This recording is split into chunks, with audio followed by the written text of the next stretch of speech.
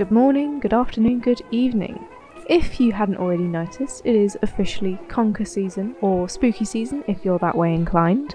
Anyway, I really like Conkers and I decided to Halloweenify them this year. I started off by heading to my local park, admiring the sights and local wildlife to collect some Conkers. This didn't make the squirrels all too happy. Not only was I taking their Conkers before they could bury them, but I was also scaring them by trying to be their friend. Hello. Oh. Sorry. I filled my pockets to the brim and hauled myself home without a plan or a care in the world. Now, if you didn't already know, I did attempt to do this last year and it ended pretty badly. Let's do his eyes close together.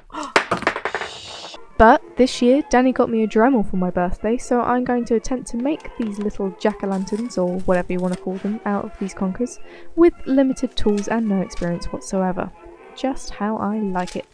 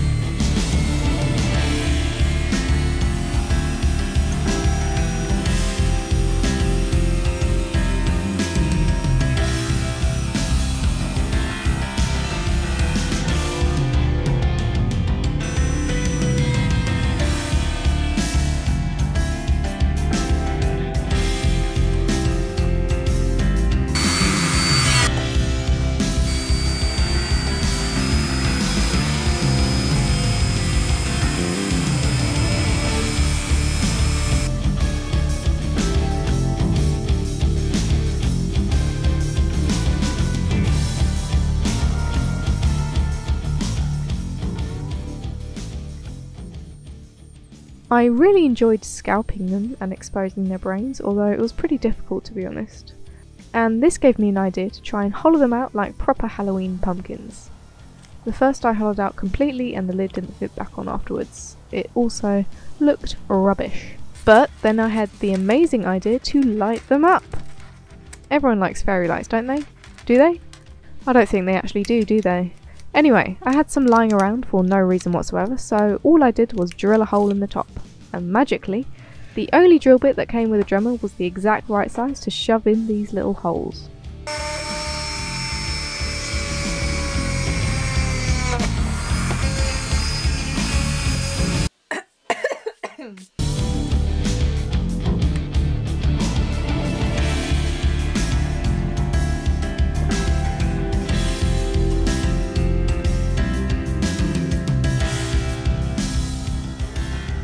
This did make an enormous mess, Conker insides all over the table, all over me, all over the camera, and it kept clogging up the bit as well, so I kept having to stop and using the little baby spanner to get it all out. Every like 2 minutes. It was really annoying, but we managed without proper carving tools. I didn't buy anything especially for this, I only really used one bit that worked the best for all the faces, which is this one. The others didn't really get the corners too well. But again, I'm sure they'd be a lot better with the proper carving bits.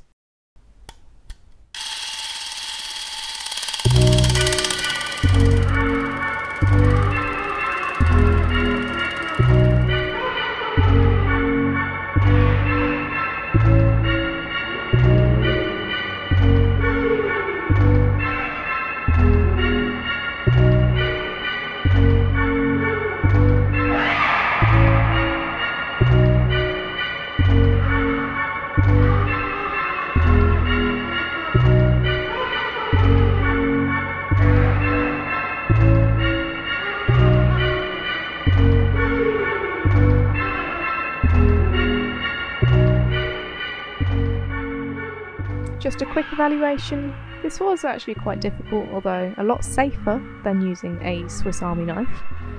They won't last of course, which at first I thought was a bit disappointing, but then I remembered people carve pumpkins every year and they go mouldy on your doorstep.